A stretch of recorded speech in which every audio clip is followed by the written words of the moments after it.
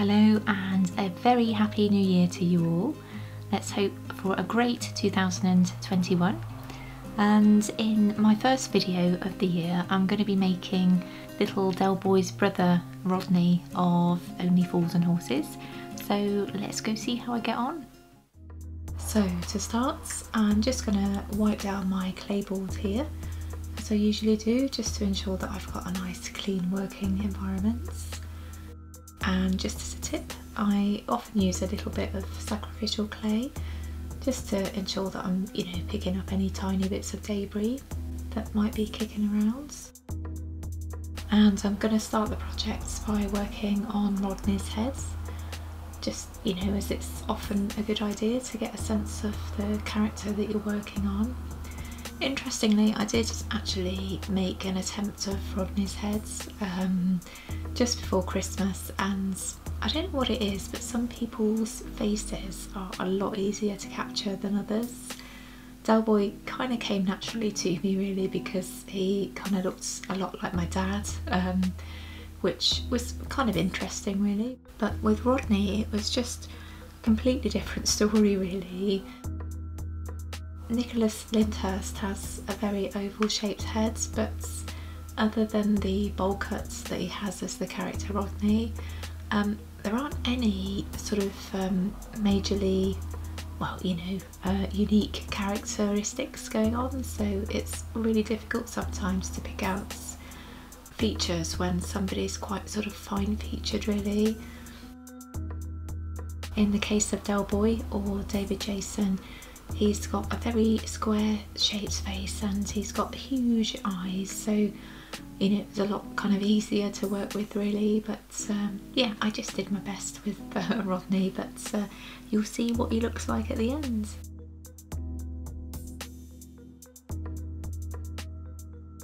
And now I've just moved on to the base and I'll make his outfit essentially from the shoes upwards.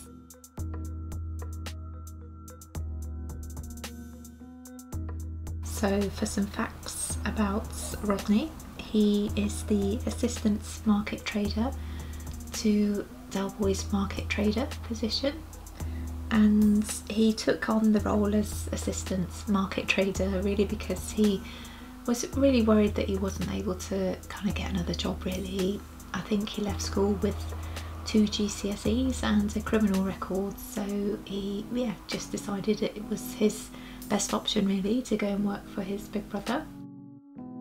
And interestingly, Rodney was based on the life of John Sullivan, who was the series creator, and he himself has an older sibling, and as a youngster was kind of a dreamer really, very much like Rodney. So I was kind of interested to find that out actually, because I for years thought Nicholas Lyndhurst sang the theme tune to Only Fools and Horses because, well, it just sounds remarkably like him, but it's actually John Sullivan, so that was kind of interesting to find out really.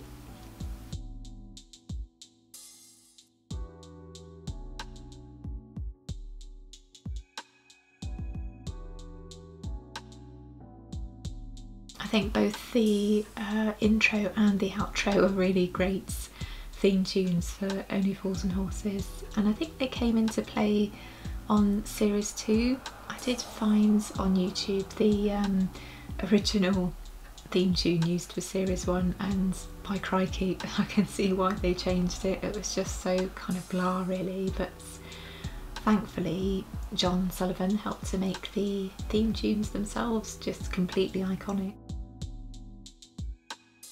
So here I'm just sizing up Rodney to ensure that he's a lot taller than Del Boy, which he is.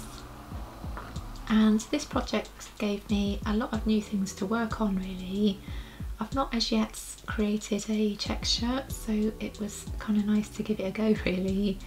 And yeah, his shirt is in black and red, so I just created just a series of lines with polymer clay and just repositioned strips of them. As you'll see here, just cutting them first, just ensuring that they're all the same kind of thickness really, and just placing them at a slightly different position, as you'll see here, kind of like brickwork really. Apologies for any background noise today. I am trying to do this in one edit where possible. I'm sure I will make some mistakes though, but yeah, I've had all sorts of health problems going on over Christmas, so I'll explain in a little while. So here I've got a nice kind of checkerboard effect going on, so I can just use that as the shirts that will go underneath his camo jackets.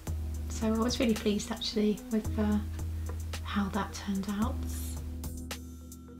And similarly, I've never made camouflage before, so this was my very first attempt, and I was pretty pleased with how it worked out really.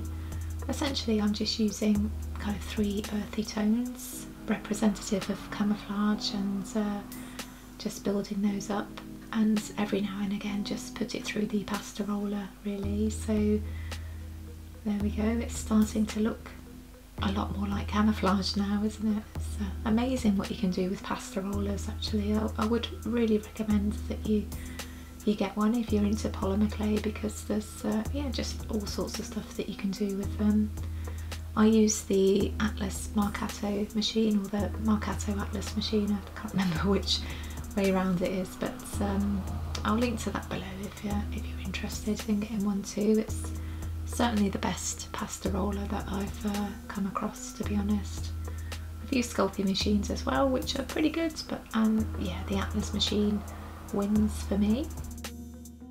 So here this is looking like a big mess, isn't it? But there it's been through the pasta roller again, and yeah, it's looking a lot more convincing now as camouflage, so that can be added on as a jacket.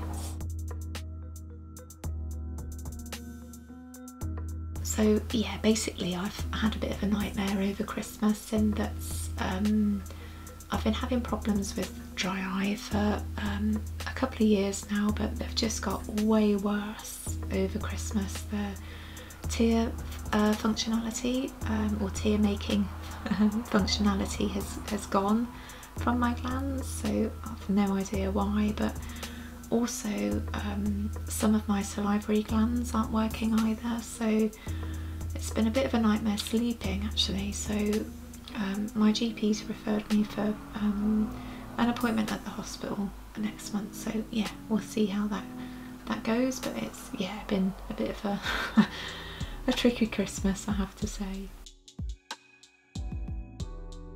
So here I can now make Rodney's iconic bowl haircuts. I don't know if it's the nicest haircut in the world, but it was very fashionable at the time, you know, during the 80s. Who knows why, but yeah, it certainly helps to make him look a lot more like Rodney, I think. If you're new to my channel, my name's Lizzie and I'm a polymer clay artist and illustrator, and I try to make weekly videos about my polymer clay sculptures, so if you like what you see, by all means go and hit the subscribe button, and remember to hit the bell for notifications as well.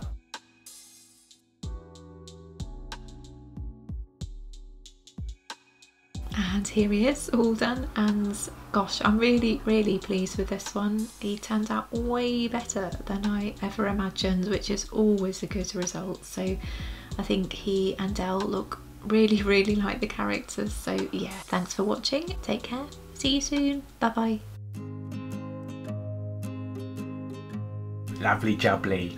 Cosmic.